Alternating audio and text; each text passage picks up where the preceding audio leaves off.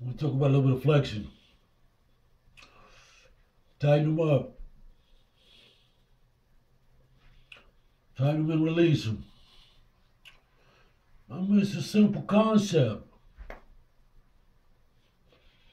You want to get blood in the muscle. Don't matter how you do it, just do it.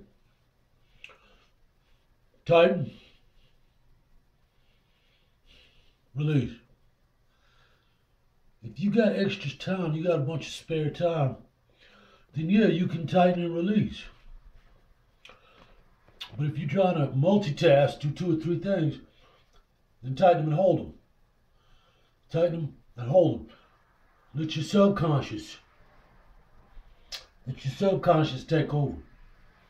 Let your subconscious do the work for you. Tighten, hold. Now, if you got spare time, you can tighten and release. Tighten, release, tighten, released. If you got spare time, that is a better way to get blood to the muscle. But if you don't, you want to tighten and hold. It's just that simple. Tighten and hold. Get blood all the way through it. Tighten and hold. Hey, I'm sorry, you're looking for HD.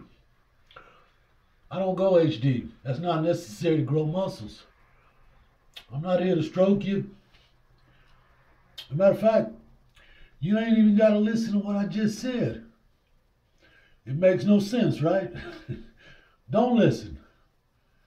That's better for me because all you're going to do is raise the bar. Flex, release. If you got time, if you don't, flex and hold. Search out pain.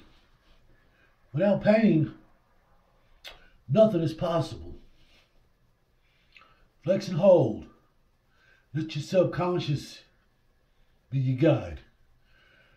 Flex and hold. Keep blood in there. Eventually, in the stage I'm at, my heart rate does not elevate when I exercise. Even when I do cardio, it actually comes down as I'm doing the cardio. I mean, it's going to raise slightly, but it's going to be lower than when I stop and relax.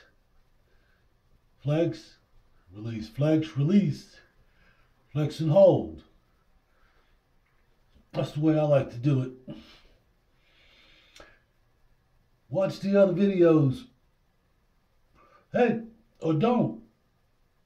It's still cool. It's all good. We still friends. I just have to be bigger than you.